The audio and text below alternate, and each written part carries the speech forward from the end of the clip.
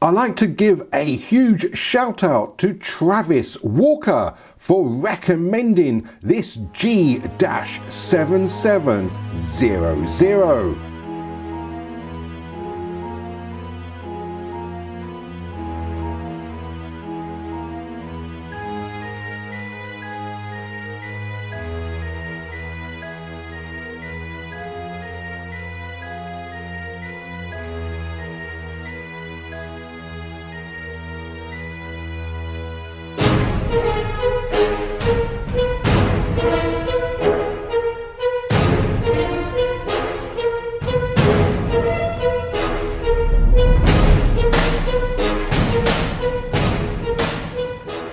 This G7700 is much like the GD350, where it is a Sly Fox that is surfing under the radar. Now it's packed full of features, but it has some really unique quirks that I'm going to show you. I'm also going to give you a full tutorial exactly how this functions. Now there is some variance on this model, and there is the positive display version, but I decided to go through the negative as I like the sort of like stealthiness and also like this sort of yellow gold that is applied for the G-Shock and all the little bits of button information. It has a very sort of symmetrical design, and it has this sort of metallic gunmetal bezel, or sort of like the outer bezel here. All this part here is with the shock protection resin. Then it has some bumpers either side, and here it has a little bumper that is covering the light button. On the side it has these very unusual plastic buttons, or dark grey on the outside with a lighter grey on the inside, and this is repeated on the opposite side too.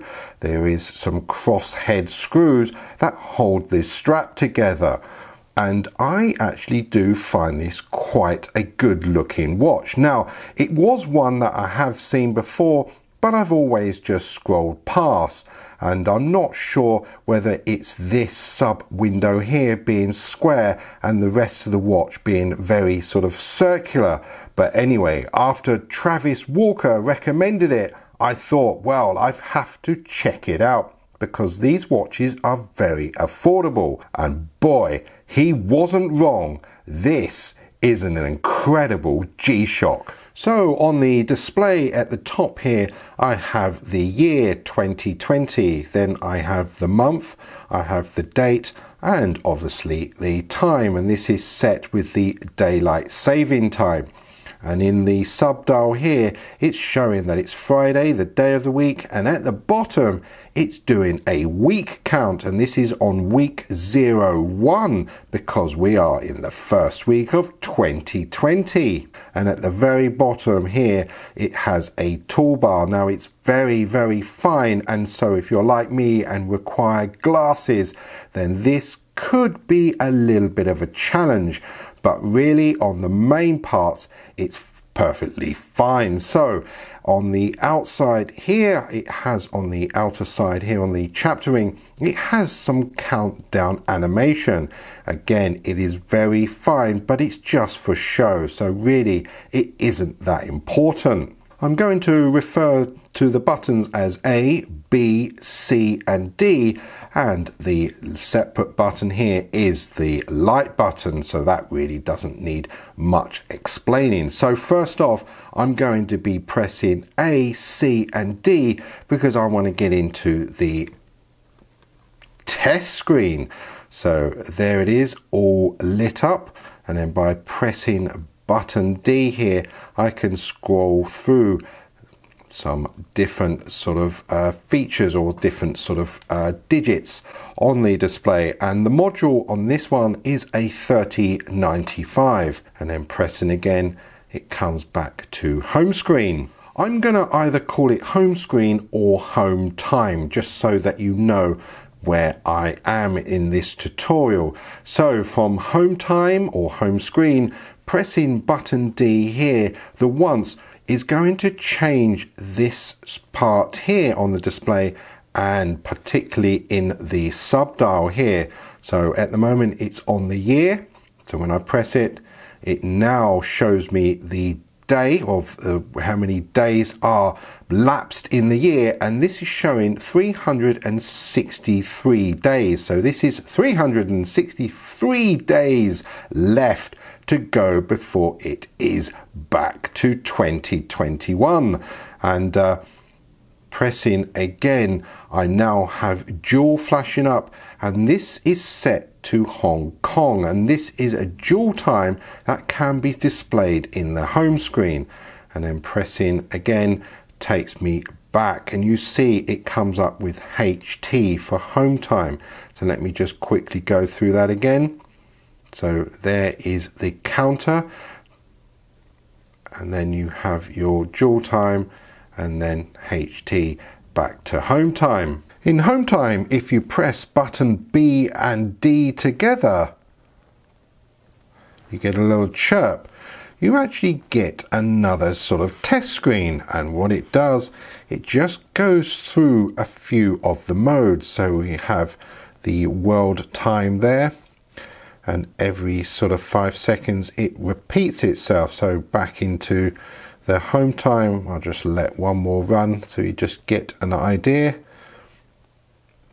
And there it goes into this stopwatch. You can stop this using a button A and C at any time, and it will just come out of it like so. Next is the backlight, and this just illuminates for about 1 to 1.5 seconds, but you can with a long press activate the auto light.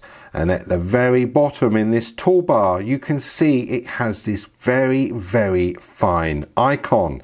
And to turn it off, it's just a matter of pressing the backlight for an extra 3 seconds, and it switches it off. Next, I want to go through the adjustment screens while in home time, and it's just pressing the adjust button, button A, for a few seconds, and it makes an audible chirp.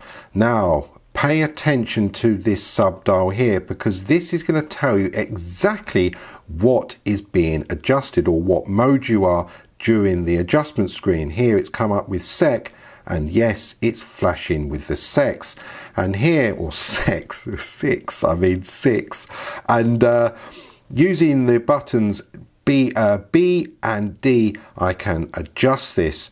Now by pressing once, it goes back to 0, and if it laps over 30 seconds, then it will adjust the minutes by 1. So from here, by pressing the mode button, button C, it will go to daylight saving time. And here it's on, and here it's written with the daylight saving. And when I press button D, it turns it off and also removes that icon there. And I like to have it on daylight saving at the moment because we're in winter. So moving on, it goes to home. You can see it's written home, and it's flashing London. Now you have 48 cities and 28 time zones, so you can go up and down using those 2 buttons there. So I'm in London, so moving on. It now comes up with HR, and that's for the hour. Then you can see it has min for the minutes, and then it has the 24. And pressing button D, I change it to AM and PM, and now it has the P icon, and then that changes to 12, and then back to 24. Now pressing mode button from there, it goes to YR, which is the year. Then it has the month, MM. Then you have the date, date, and then you have week. And here it's flashing Monday, so I like to have the start of the week as Monday, but you can adjust this and you can have it from Sunday. You also have this very unusual one, ISO. Now I've been looking in the manual trying to figure out how this works, and basically it starts from Monday but uses the very first day of the year as a Thursday. It's very, very unusual, and maybe someone else will understand that better than me. but I just like it simple and having the week kicking off as Monday. So pressing the mode button, it goes to LT. Now I'm going to come back to this because it does a very cool feature. So let's just go past that for now. Next you have CNT, and no, it's not explosive. This is contrast. So at the moment you can see that the digits are sort of in a blue. So by pressing this button down here, D, I have 7 sort of contrast levels. And you can see it's starting to change color, and it's becoming more sort of into the yellow, into the gold. So 7 is the maximum, and look at the difference there. So if I press again, it goes back to 1. You can see there. So if I press here, it goes straight to 7. You see the difference? That is really, really cool. And I must say, when it's in sort of in the darker sort of daylight hours, the gold tends to work a little bit better as opposed to that. But maybe it's all to do with your eyes, whether you're colorblind or not. Anyway, it is there, and it's another quirk. So let's have it on the gold for the rest of the tutorial because it's very much sort of readable. Now pressing the mode button here, it goes back to the seconds.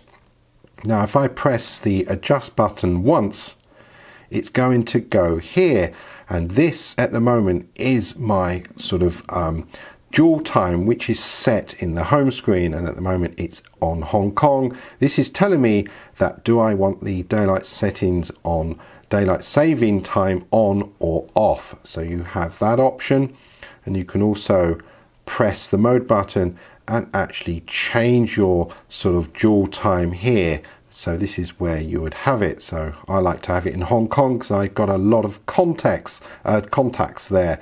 And then pressing the mode again takes you back to home time. So I'm just going to quickly go through all the modes so you just get a little bit of an idea what this watch actually has. First off, it has a beep and it goes into stopwatch. Then it has this recording function, which I'll come back to. Then it has a timer. Then it has your alarm with the hourly signal. And then it has world time. And then with a higher pitch of a tone, it's back to home screen. And note that it actually does keep changing in this sub dial. So let me just do that again and pay attention.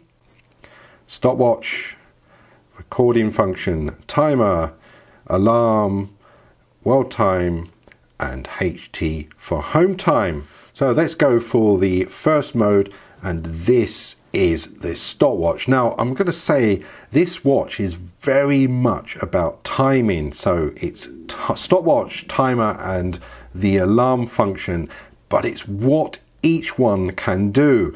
And kicking off with the stopwatch, it can do up to 1/1000th of a second, and there it is all ready to go. And this has multiple split levels. Now this can record up to 99 split times, and if you carry on setting the split time, it will delete the 99th and replace it with the last one, if that makes sense. And it will take it even further, up to 999 split times. Now this is a 10-hour stopwatch, and I think that is plenty for now. Anyway, here it is. Button D does the start stop. And there, look at that go, absolutely crazy. So you have your flashing icons, one there, you have one there and one there, and it's just start stop. And then these will give you all the same time, but I will come back to that very briefly. And then pressing button B resets that. So if I start it, and note here it's come up with lap 0. So if I press the split time here, it will register lap 1. This is your lap 1. And if I press again, I have lap 2, which is here, and this is a combined lap of the time of the stopwatch time. So let's note here, if I press that on 30, you'll see that is the time where I stopped the third lap time, and then I can just go on and on, as I mentioned before, up to 99. So once you stop it, it's like so, and then you just press reset, and that is the stopwatch side. Well, it's not completely finished, because the next mode from here is the record function, and the record function is only to do with the stopwatch. And at the moment it's showing the date, the time that you started the stopwatch, and here it's got the record, and it's showing best lap time was lap 6. And from here you can push the adjust button once, and this will give you the best final lap time, and that is the time that you stopped the stopwatch. So pressing it again takes you back here, and then pressing button D, or you can use button B as well. You can press this, and this will show you the lap time. So that is the first lap time, and this time up here will add on the lap time. So that's the first lap time, and there's your second lap time, and it's all indicated in this window here, and that will give you your total right up to the final lap time, which was 6, I believe, and then back to the lap final. And I thought that was very, very cool indeed, until, let me go back and show you something again in the stopwatch. So you're in this stopwatch here, by pressing the adjustment button you get a 5 here, and this is a countdown alarm to the stopwatch going off. So watch this with some animation. Oh, that is so cool. So if I stop that and reset it, it's now going to reset it as a sort of start stop stopwatch. So by pressing the adjust, I have it like so. And if you made a mistake, you could just press button B up here and reset it. So let me just do that again. So let me start that. So if I start it pressing button B, it just turns it off like so. Now if I come back out of that and go into the record, it's now reset everything. Now I couldn't find anything in the instruction manual, but I've managed to find it like so. But if you press the adjust button, it takes you back like that. Otherwise you cannot reset it. This will just reset itself every time when you take a new stopwatch function or reading. Before I go any further, I've just noticed that when I go through the modes, there is some animation. It sort of layers the different sections one after another. So if I go into stopwatch, you'll see that it will show this section first, then that one, and then the third one last. Watch this. Boom, boom, boom. And if I go to timer, see? I just think that is so cool. There you go, home time. And if I go back to stopwatch, you'll see I have got the 5-second counter timer ready to go. So if I come back out of that by pressing the adjust button, it will always come back to where you left off. So from there, going to record, the next one is the timer. So in timer mode, you are seeing the home time displayed, which I think is really cool. Now TR1 and TR2 means it has 2 timers that work separately. They also work together. So the best way to sort of explain this is hit the adjust button for a few seconds and show you how all this works. So the first one is TR1, and here it's showing you that this is the adjustment for the hour. So pressing the mode, adjust to the minutes, and you can even adjust the seconds. Now this is a 100-hour timer from 1 second. So let me just give you an example and put 5 seconds on there. Once you have adjusted or selected what you need, press the adjust button and it goes like this. So when I press start using button D, let's just play it out so you can hear it as well. And this will alarm for 5 seconds, and sort of pressing any button will reset it. And then it's just going to start again. So let's just stop that like so, and then you have to reset it, otherwise you can't adjust. Let me give you an example. So if it's on 4 seconds here to go, pressing the adjust button won't allow me. I have to press button B to reset. So what do I do if I go through and adjust the second timer? So let's put that on also 5 seconds, and let me show you what this does.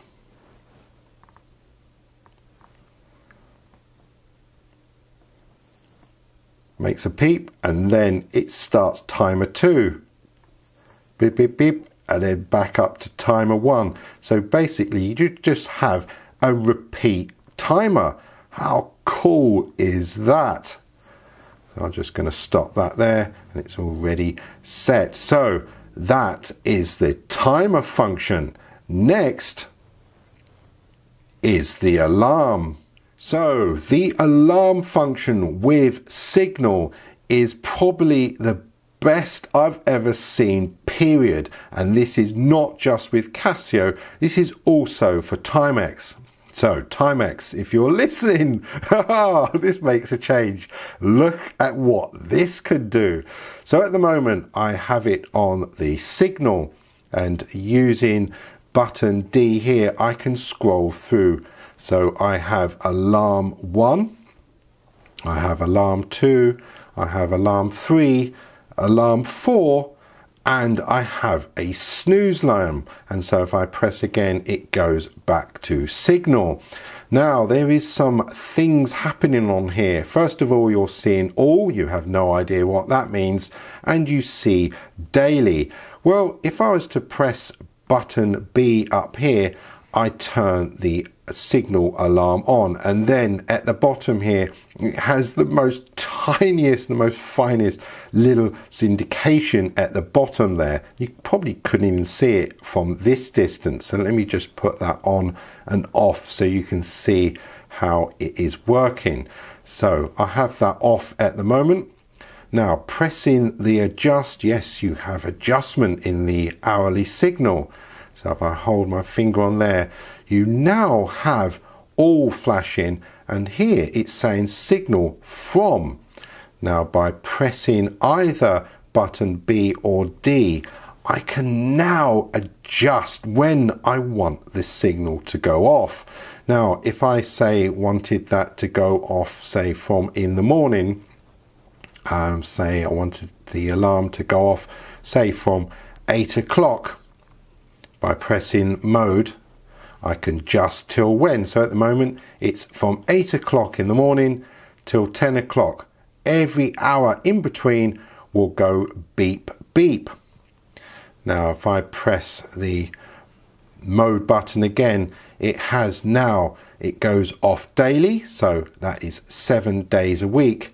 By pressing button D here I can adjust it, so I can have the hourly signal to go off on weekends, or I can have it going off through the weekday, Monday to Friday.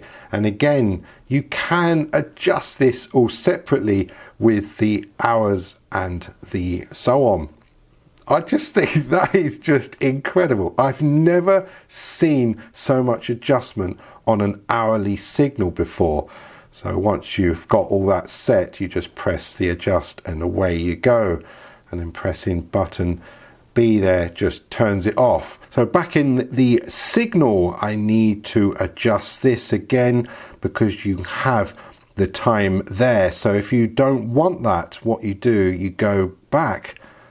As soon as it goes back to 0 from 1, boom, it just goes to all. And that is all you need to do if you want the daily hourly signal to be on all the time, 24/7.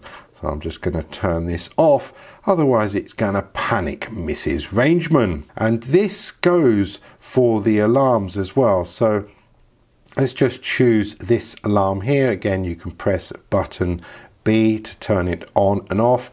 And down here you get the very finest little icon there. So if I press the adjustment button here, it goes straight into the adjustment. Also, just like to point out that it turns the alarm automatically on. So here I've got HR on daily, and yes, I'm going to come back to that. So we've got the hours and then we've got the minutes. You see that it's changed. I think you're getting the picture now.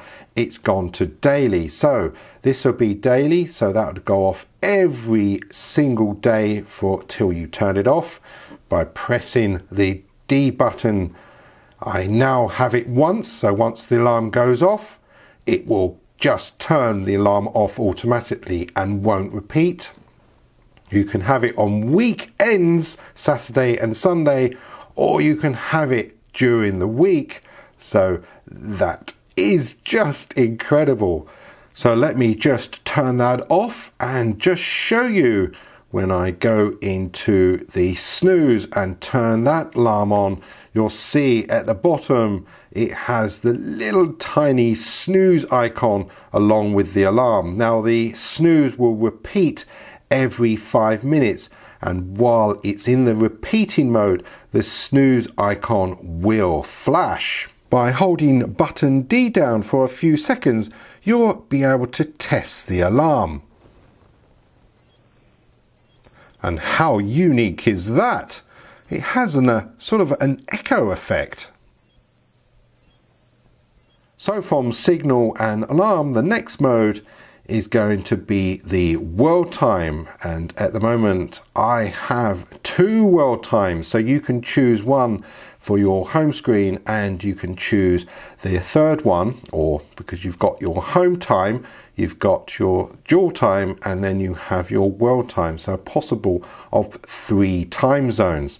So using buttons B and D, I can scroll through and notice that it only changes the bottom one here. So here I can just go through and say I wanted the 3rd time zone to be Tokyo. Now I can press the adjust button with a long press,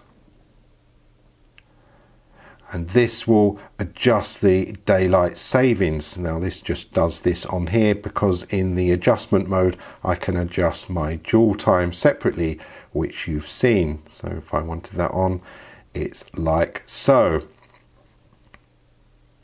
And that is pretty much all there is, and that is the least interesting one, but at least you have 3 time zones. So there's Hong Kong, Tokyo and world time. Sorry, I stalled there because I was trying to think what else it can do, but that is all it can do. So pressing mode button now takes me back to the home time. Now this doesn't have the quick feature of going back. So say I was in Stopwatch with a long press on the mode taking you back to home time. What this does instead is actually turn on mute, which is down there. So with a long press on mode, has a little chirp, and now I have mute turned on. So when I go through the modes, it is very stealthy indeed. So that is how you turn that on and off. So just another long press, and then you hear it chirp, and now I have the little beeps back. So that is actually it isn't the end, because I have yet to show you the main quirk of this watch. So from home time, pressing the adjust button, I need to zap my way through to this one here. If you remember, going through the date, it's this one where I had LT, that was off. By pressing button D, I now have sync. So let me come back out of the adjustment mode and show you what this can do. Now I'm going to show you in timer, So this will basically work for all the alarm notifications. So that is the timer, the signal, the hourly signal, and the alarm. So let me just adjust this to 5 seconds and let me show you what this does. Okay, brace yourself and pay attention to this part here. It's not going to vibe, it's going to do something very different.